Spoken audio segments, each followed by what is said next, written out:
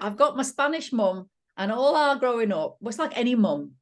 It's just, my mum's thing was as long as you eat properly and you're having fun.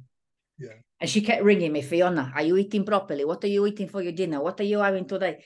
And so I ate lovely food. I always look after myself. I actually had a place which was near a massive, they call them meadows, but it was like a big open park.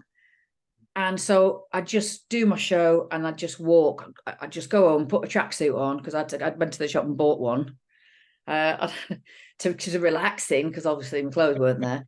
And I just walked around until the sun set or whatever. And I was just took it easy.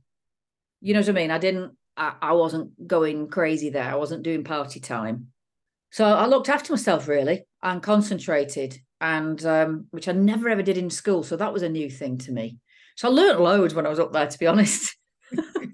You are known as an actress. I mean, I've seen you in lots of things over the years and whatever. Although I must admit, originally, I think I knew you through Smack the Pony. But the thing is with Smack the Pony is because they show it every few months on a channel somewhere. Yeah. So yeah. I thought, oh, it's from then. And we did brilliantly well all around the world. We did great in the States and all around Europe, and Australia and everything.